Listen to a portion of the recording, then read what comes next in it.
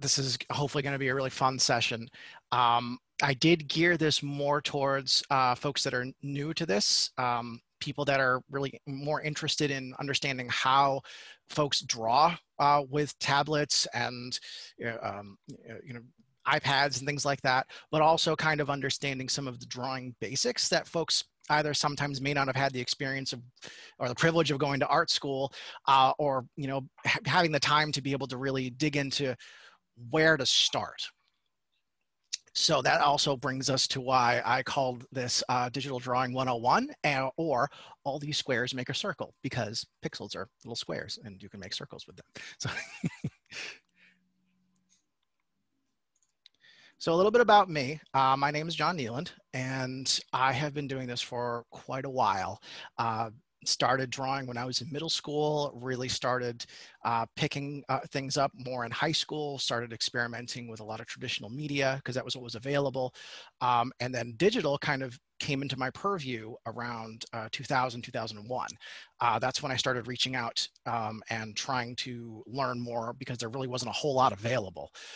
So like Photoshop was, becoming more of an industry standard. Illustrator was becoming a thing. Corel Painter was starting to have some really great software. So I kind of reached out to each one of them and started establishing contacts, and it's led me to my career today. So what you're going to see is pretty much what drove me to my career for UX and UI, because of my love of digital and illustration. So to start off, I want to talk a little bit about what the differences are between the two. So there's a lot of pros and cons for each one of these. I feel there are probably more cons for traditional versus digital, but let's get into it. So traditional, it's kind of like unique. I mean, you go to an art museum and you can get a print of the Mona Lisa, but you'll never have the Mona Lisa. All of these individual traditional works that people create, pen and paper, sculpture, whatever, there's only one of them. And even if they are reproduced or mass reproduced, there's always that, like, what was the first? What was the original? And that's kind of, that's very important to a lot of people, as to having that original piece. It has a lot, it kind of has a life of its own. And a lot of that is due to the imperfections that comes with it. So whatever it is and whatever makes it unique, that's where people find additional value. Another is being able to make art out of things that's not digital. Could be anything you find around the house. It could be a pen and paper. It could be Play-Doh. It doesn't matter. Whatever you make your digital art with, or even what you draw with or paint with, it's just that most of the time that stuff is a little less expensive. I mean, a mechanical pencil and a drawing tablet can probably run you about $10. However, some of the cons about this is that you can't really fix anything when you make a mistake. They last forever, or you have to learn to live with them. You can't really make, like I said, you can't really make these identical copies. I mean, aside from mass production. And then, like, when you do run out of materials, or you run out of paint, you've got to go to the store and get more. That doesn't really happen on digital. So what I really like about digital itself, and what drew me to it initially, was about how it was really forgiving. Control-Z is my best friend and my worst enemy, because it both allows me to take no responsibility for what I draw, but at the same time allows me to backtrack, pull my steps back, and start over. So the perfectionist in me loves it, but at the same time, the artist in me gives me a little constrained.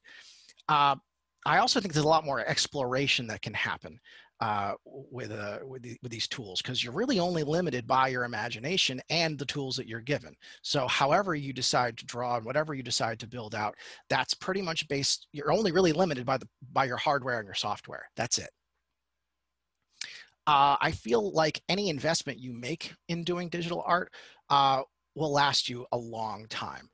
Whether it's an iPad with a pencil, whether it's a Wacom tablet. I've had one Wacom tablet for 12 years and it still works. So it's it's not fancy, but it always gets the job done. And that's the other thing. Like it doesn't go away. Like I've stepped on it I've thrown it in the back of my car, and it just, they work. Some of the cons about digital, though, is it is kind of the opposite of what we value in traditional, where it's sometimes you get like creative paralysis where you're just staring at an empty screen. You have no idea where to start. Versus traditional, sometimes the confines of the paper or the texture of the paper or the reality that you're in will inspire you. Digital usually requires more of your focus, so sometimes it's hard to find inspiration in your surroundings. The other thing is there's no real original. So these next two kind of go together, where because people intrinsically have value in original artwork that is unique, unable to be copied, and has that value assigned to that rarity based on what everyone else perceives it to be of value, people see digital art as being less important or less worthy, even though it takes just about the same amount of skills and time and effort and levels of like learning anatomy and shape and form than it would for any other type of artwork. But at the same time, people say, oh, well, you made it on the computer. So people tend to kind of oversimplify that. So let's talk about the different types of digital illustration in the world today. You've got your raster or pixel-based art. That's pretty much anything Photoshop related. A picture you take on your phone, that's a JPEG, PNG, TIFF. They're all based on little tiny squares that are pixels, and each one of these has billions or trillions of potential color representations, and you're only really confined by how many squares you can fit on your page. However, vector or math-based art is the opposite of that, where because it's all equation-based, anything could be 10 to 16 pixels this big or as big as a house. It doesn't matter because each line is going to be perfect because it multiplies every time it's moved. 3D models and sculptured art is kind of the combination of the two, where you have these vector forms that are on 3 axes, X, Y, and Z, and then you have raster art wrapped around it called a texture. So these are a little bit, it's a more of an emerging area, but I mean, you've seen it anywhere from movies to toys to cars to everything. Everything is done in 3D now. Almost, there is so very little that's done in traditional space when it comes to art.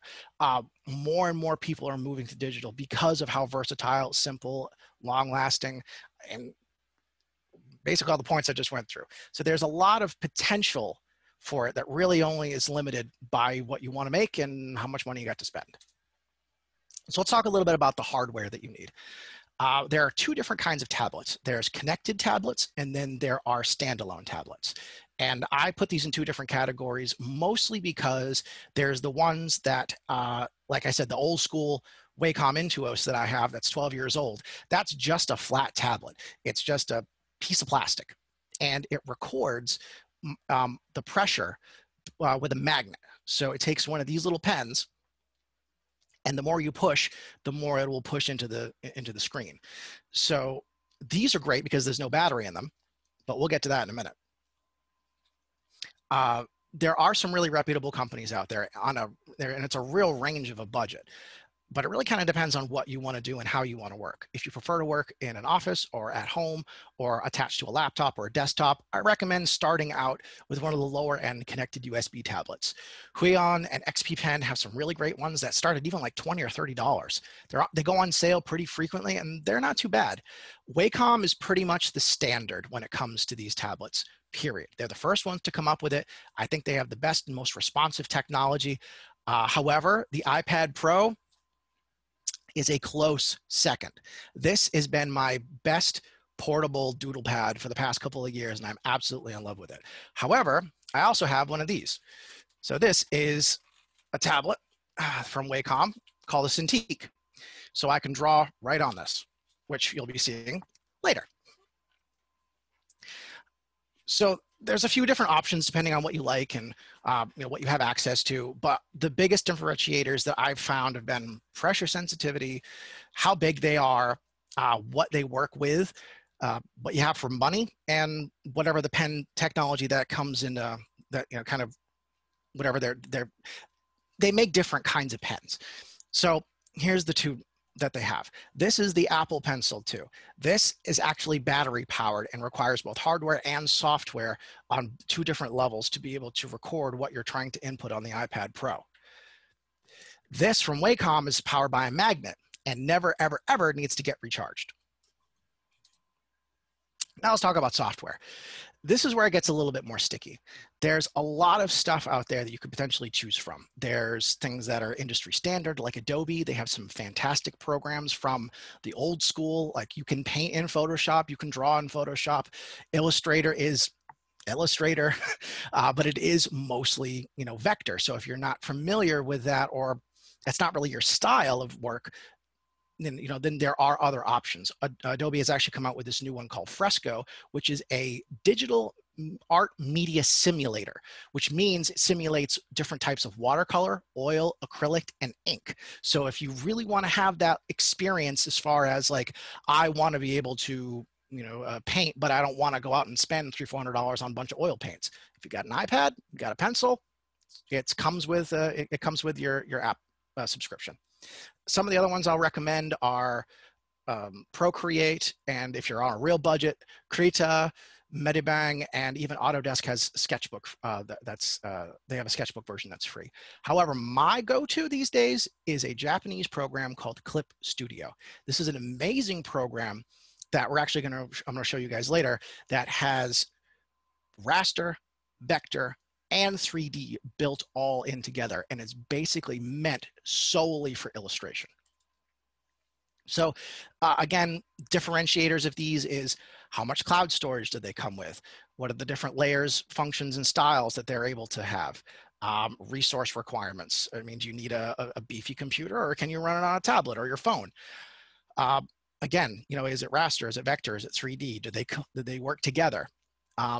Is it more media simulation or precise, where you have this, where you're able to, be able to experiment with random types of reactions, like throwing salt on watercolor? You can actually do something like that in Fresco versus having something like Illustrator where every single line is perfect.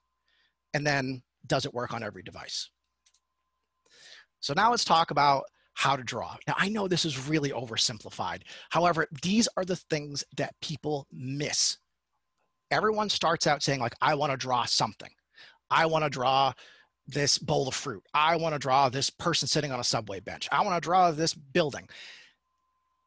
You never hear somebody say, I want to draw a bunch of lines. I want to draw a circle. I want to draw a cube. The only time you were thinking about drawing a cube was when you were in middle school, when you discovered, like, oh, if I draw these 3 lines together, I can make a box. Or like that S thing that people used to make in school. These are all really interesting concepts, but it's the most baseline that you need to be able to have if you really want to be able to illustrate. Anytime you want to draw something, it's important to know what kind of tools you're working with. So regardless whether it's Photoshop, if it's Krita, if it's Clip Studio, if it's Illustrator, you need to know how to make a line. You need to know how to make a curved line. You need to know how to make a squiggle line. You have to have intent. Otherwise, because if you don't know what kind of tools you're working with, it's really hard to be able to figure out how to get from there to what you want to put on the page. Shapes, I think, are the second step, because you're connecting lines together. Line you can imply, and it can be messy and it can be ugly, but at the end of the day, it's still around shapes themselves. So once you kind of understand what shapes are and how they act, then you're able to move from shapes to forms. Forms are the simulation of 2-dimensional objects that appear to be in 3D. This is a really important step, but this is the one that most people miss because it's actually pretty difficult unless you have a little bit of help. And that's basically being able to get access to things like perspective rulers or some help along the way. So let's take a look at some stuff. I'm not going to sit here and just chat at you all day. I'm actually going to show you what I got in mind. So this is Clip Studio Pro. Love it. Fantastic software. This is what does 3D, raster, and vector. I'm going to show you how to use all 3 of them in the next few minutes. So let's say I want to drop a 3-dimensional model in here. This Clip Studio accepts OBJ and various other ones, but it comes with quite a few. I've already dropped a model in and kind of show you what the potential is. So this model is just a standard doll, and you're able to kind of move them around.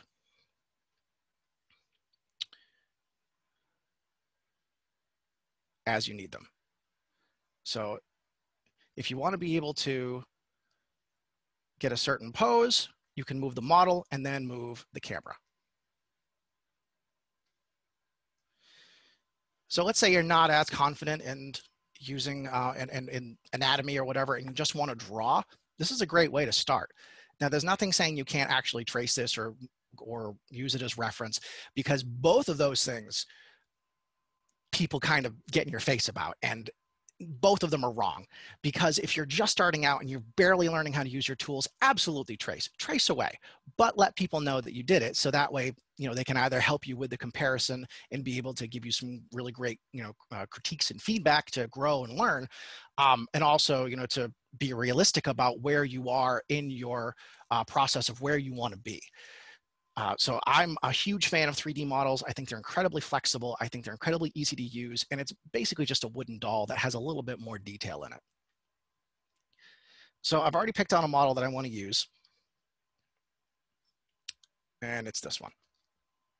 Don't have a ton of time today, so we're going to be really quick about this. So you're getting a portrait. So I've got this one model, and I want to be able to apply what we were just talking about. So if I want to kind of block this out, I would just take my pencil and start making shapes. Well, head's a circle, right? Yeah, head's a circle. And the neck's a line, so put a line in there. Shoulders are like circles, so put one there and put one there. And then let's connect them. So shoulders are connected, and neck is kind of like a cylinder, and then you've got the shoulders.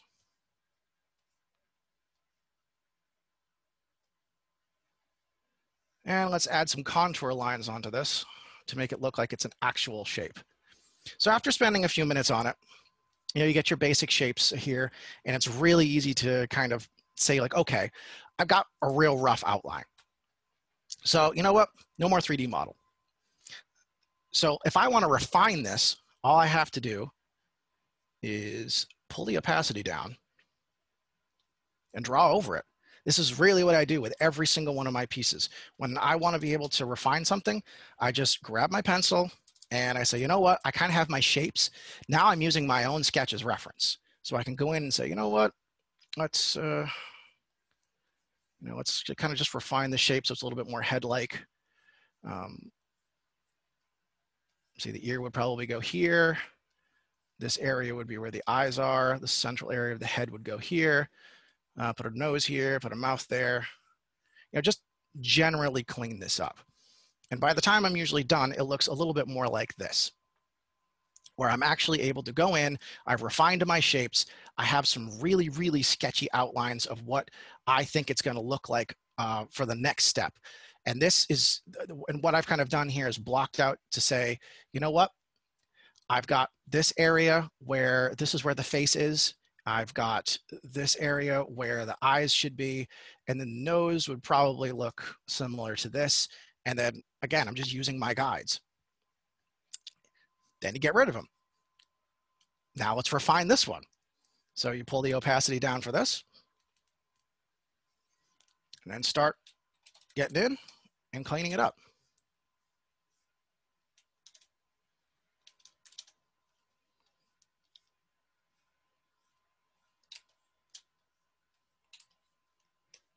So as I'm doing this, like you'll see that it's starting to take a little bit more shape. So a little bit more detail, but not a lot, but enough so you can see that there's like going to be a little bit of difference. So let's say I'll add the pupil for the eye and put the nose in, and let's add the mouth, and I'll do this one. So it's really just refining. So as you become more and more accustomed to drawing, you'll you'll kind of see that there are patterns, that there are pieces that you'll recognize consistently. So if you draw a face once, I'll say, okay, the eyes go at the top, the nose goes in the middle, and the mouth goes at the bottom. The next time you draw a face, you'll say, okay, the eyes and the nose have a significant amount, they have a consistent amount of distance between them. So you'll be able to use that as reference to say, okay, if the eyes go here in conjunction where the ears are, then you'll know that the ears will always need to line up with the eyes. So it's kind of like when you were driving, or I don't know if anyone else has had this, when you've had a driving test, they kind of give you like reference points. Like if you look through this window at this point and you put the line at that point, then your car, the wheels will be like on the line. I don't know. That's something, I don't know. It's a personal experience I had, but it always kind of stuck with me, where it's, if you have a reference point, you can continue to like make headway on it. So the more you kind of refine into it and build, more of what you're trying to come up with ends up taking shape. And the more you draw it, the more confident your strokes will be. So then you'll just be able to kind of say, you know, like, okay, well, you know, lower lashes, and let's add the pupil, and let's see, nostril, and then one of these, and one of these. And then, oh, we need the little eye folds that come between the eyes. And then let's round out the head. Nope, that's not right. Round out that. So we're getting there. We're getting there. And then eventually it'll look something like this. So now I've got my structure. I've got my hair. I've got all these different pieces that I'm able to start really, really getting into. So let's say I want to start adding more of a form element to this. So because I've already built out my shapes and I've kind of rounded everything out in the way that I understand shapes to act, now I need to figure out how the light's going to hit this. So let's say the light's coming from over here. Now the head, if you look at it, like from this particular angle, if the light was shining this way, this area would be a lot darker. So if we cut the face in half along this line, everything on this side is going to be darker because the light's coming from here. So it would look something like this. So this way you have a little bit of, you've got got things a little bit what they call rendered. And this actually comes from 3D, is that when you are rendering things using light, this is where form comes in the most important. Because the way light interacts with shapes in conjunction with shadow, it's really complicated. And as you explore and get into this, it'll get more and more into it. And as soon as you get into painting, you'll deal with ambient occlusion, you'll deal with bounce light, key light, highlights, you know, different kinds of absorbing shadow. It's a lot to bring in. However, this didn't take long. And even though I kind of pre-built quite a bit of this, all this put together probably only took me about 15 to 20 minutes to do a little while ago. So that's kind of where we're at right now. So what I'm going to do for the rest of the session is I'd like to be able to answer some questions, and I'm going to do so while I do line art. And the reason why I'm saying that is because this is where the vector part comes in. So if I want to be able to line this or use a black pen, I would be able to, you know what? I don't like that line, but I can move it around if I want. This line is completely able to be changed. I can attach a new brush to it. I can simplify it. I can connect it to other brushes. The line will actually even continue if I place it in the right space. But this is probably one of the best things about Clip Studio, is that if you do make mistakes on any type of level, you're able to quickly go in and just move the line.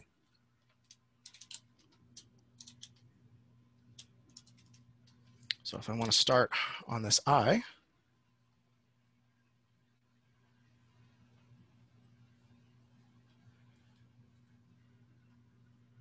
Just start blocking it out.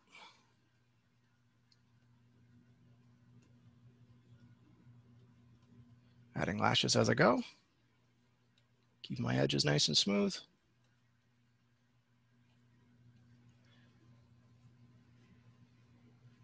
And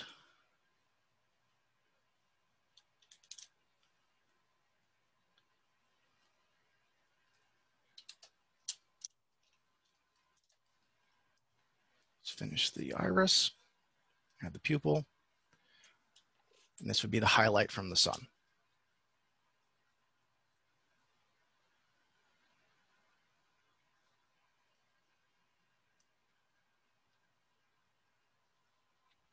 Let's add a couple more highlights on there.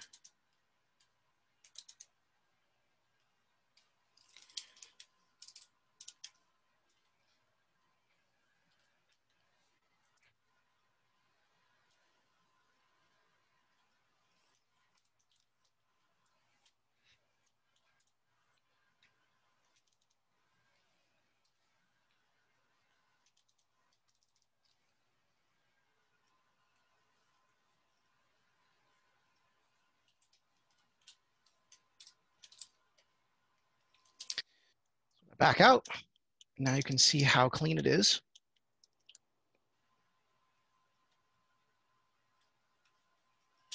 And that is basically what I have to show today. I know it was a lot, and I know that there's still quite a bit to go, but I am going to finish this while we have our discussion. And if anyone has any questions, just throw them out. Happy to answer.